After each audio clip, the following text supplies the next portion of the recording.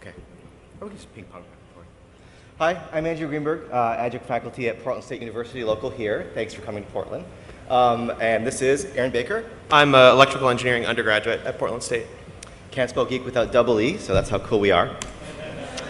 So we're going to give you a quick tour of some of the things we're doing here at Portland State University in open hardware and space. We're going to give you some background and maybe talk a little bit about some other open hardware stuff too. So here in Portland, we have a group of undergraduate and graduate students and local industry advisors and space nerds and open source hippies and everybody coming to PSU to build rockets and space stuff.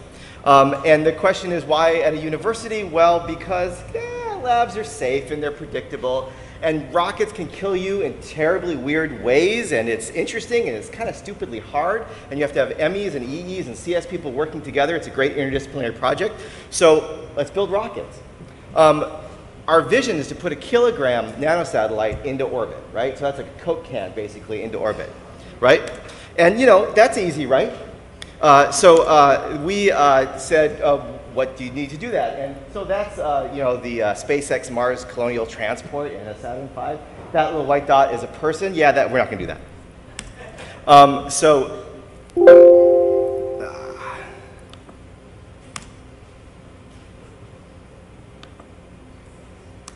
We're going to instead run our slides.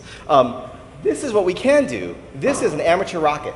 And it's built by our friend Steve Jurgensen, and that's about what we are doing right now. So these are small kind of hobby kit rockets. We've done 13 launches so far, but unfortunately, it's not anywhere near where we need to be if we actually want to put a kilogram nanosatellite into orbit.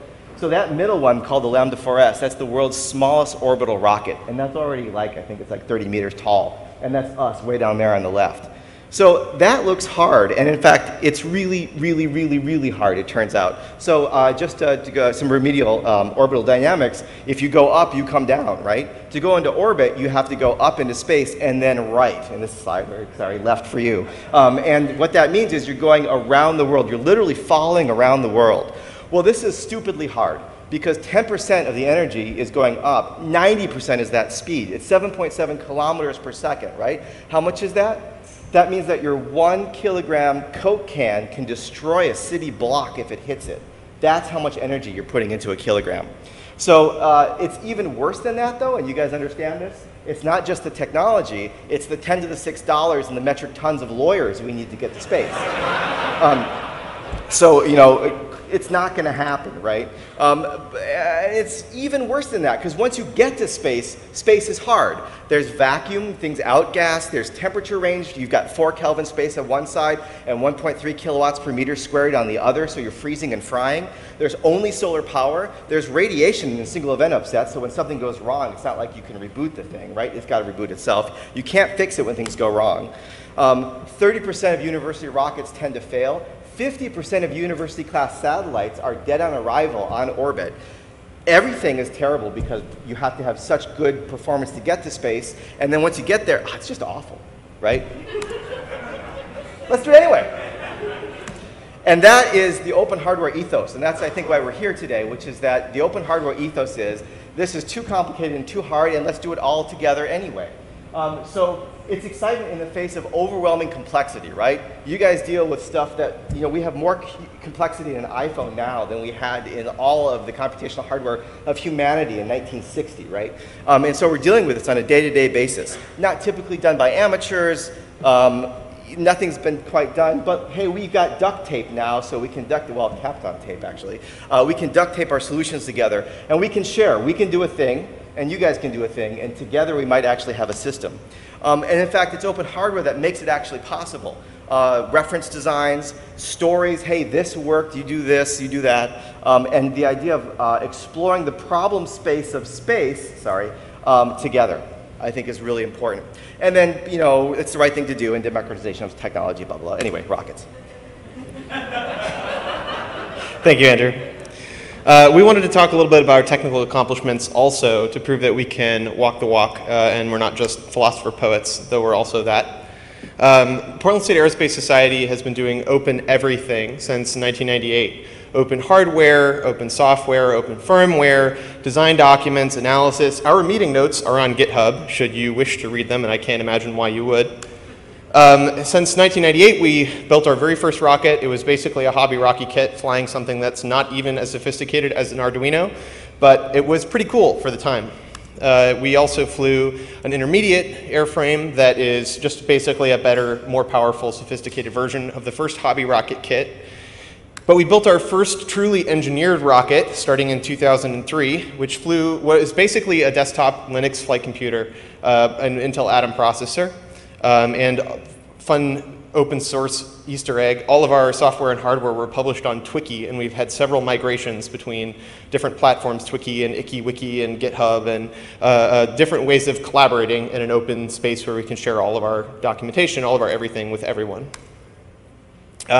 This culminated in the most recent, which is an upgraded version of the original LV2 airframe, which has a bunch of really cool features, a roll control system, aluminum fiberglass airframe, and basically, but we retired it last year, and we're moving on to bigger and better things. So the LV2 airframe had the most sophisticated version of this sweet beauty here, the LV2 avionics stack, which is about 10 years of legacy hardware. It includes the Intel Atom flight computer. It includes a Canard-based roll control system, which we sort of designed and it worked out of the box. It has a Wi-Fi-based communication system, which we've talked Wi-Fi to at Mach 1 using directional antennas and big fat power amplifiers and amateur radio licenses.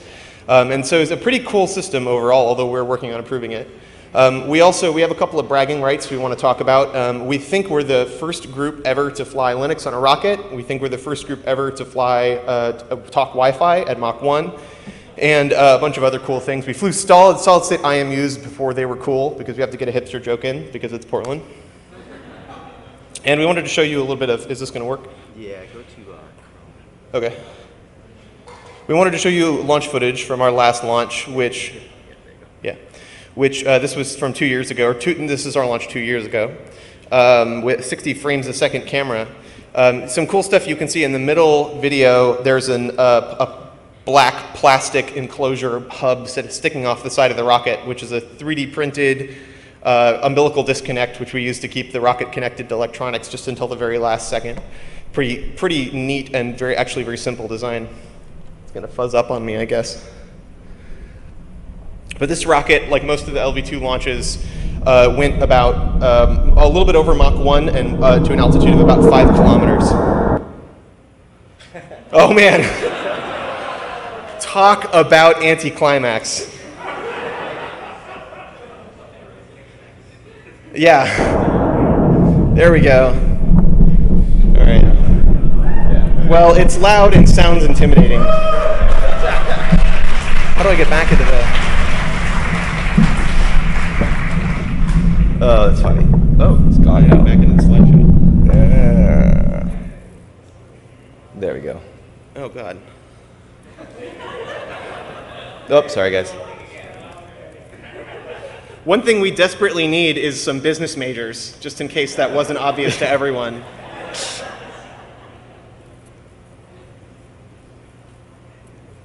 Where were you? There you go. Oh. In the interest of time, we could just cut that. Yeah, let's cut it out. Let me tell you a little bit about what we're doing right now. And again, everything you're seeing now is actually on GitHub, so you can go build your own LV2 class rocket with your own flight computers. So there's a cool thing that's going on. You need to go back to your communities and help out your local universities. There's a new space race. It's a university class space race, the first university to build a rocket to get to the von Karman line, which is 100 kilometers. We're part of it. There's San Diego State University, there's USC, TU Delft University, lots of these guys working together to build the first amateur rocket to space, which is cool. Actually, not the first, that's the second. Someone's already done it, but no university yet. So what do you have to do? Well, exactly what you'd imagine, lightweight rockets. So we're switching to carbon fiber and Nomex honeycomb. And that's kind of an exciting thing for us, working with new technologies. Our new airframe is 5 times better strength to weight ratio than the old aluminum one. We have a reaction control system so that we can guide the rocket in flight. This is a cold gas jet bottle with a 3D printed cold gas jets nozzles on the top. And of course, liquid fuel engine. This is a 3D printed, thank you i3D Manufacturing, aluminum rocket engine. And it turns out though that the rocket engine is, by the way, LOX and liquid oxygen and isopropyl alcohol. It turns out that that's not really the hard part. It turns out that this is the hard part. You can make a combustion chamber, but then you need all this junk. You need data acquisition systems and valves, and you have to be safe. It turns out you can't kill undergraduate students even though they're free. No slight to the mechanical engineers. Making a liquid motor enclosure is itself quite difficult. Yeah, and you need the whole test setup to test the motor. We're also working on an open hardware, open source satellite project called ORISAT. Thank you. Which we realized a couple years ago that our flight computer was basically a CubeSat, just not in a CubeSat form factor yet, and that we could turn our flight computer into something that was modular and that would either function as a satellite or function as a piece of hardware with a rocket as an Ethernet peripheral. So we're building ORISAT, which we hope will be Oregon's first satellite in actual space as an actual satellite. We're applying to a program called CSLI, the CubeSat Launch Initiative, which manifests educational CubeSats from groups around the country. They're trying to get one from every state and puts them on commercial missions and mostly takes them up to the ISS, and the technical term is hucks them off the ISS. And also will function as our rocket avionics system for the next 2 generations of the airframe. The primary mission is to not explode and to beep at us, sort of a Sputnik type thing. But as a secondary mission, our goal is to get real-time video downstreaming from space over our Wi-Fi communication system to a simple hand-pointed helical ground station that high school students will be able to build. It's partially 3D printed and then with a wire coil wrapped around it. We've tested this system so far at 125 kilometers, and we have good reason to think that it's going to work past that. This is a Cessna flight that was flying from Vancouver to north of the Dalles, and we've got packets from all of those dots.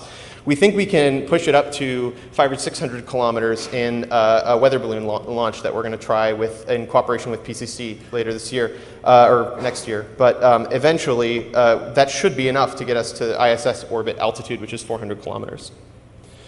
We're also using SatNogs, which there was a shout out to SatNogs earlier in another presentation that I can't remember right now, which is an open source satellite ground station, which is fully open source, open hardware, satellite networked operational ground station. We're going to modify it and fork it and do our own thing, but build a fully functional ground station for our main ground station so we can do uplink to the satellite over multiple frequency bands. And finally, this is a project of particular interest to me, where also we built an open source GPS receiver because GPS just stops working above certain speeds and certain altitudes. Now we have to take the antenna measurements that we get from that and actually do the digital signal processing to turn that into actual useful numbers that we can use in the flight computer. So that's a big SDR programming signal processing project that's going to happen in a capstone this year. So there's a lot of other open hardware space projects, and you should all go out and instantly join them and help them so that we can use that stuff because space is hard.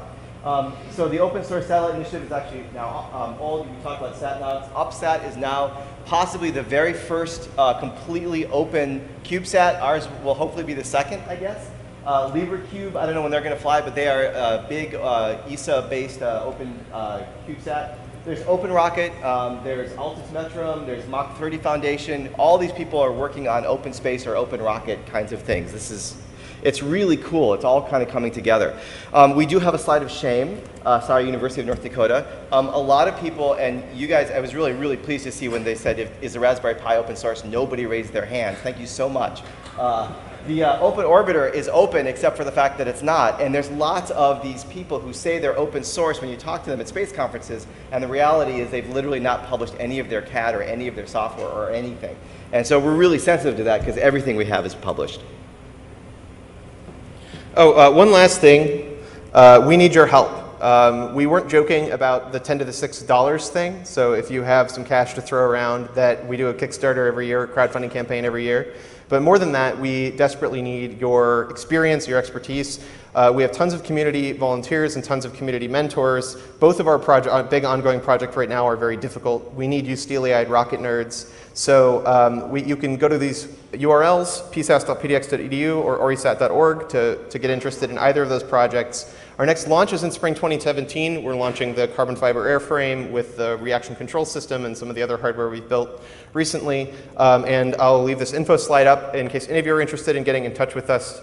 Come to our meetings at PSU. Come help out. You've been great. Thank you very much.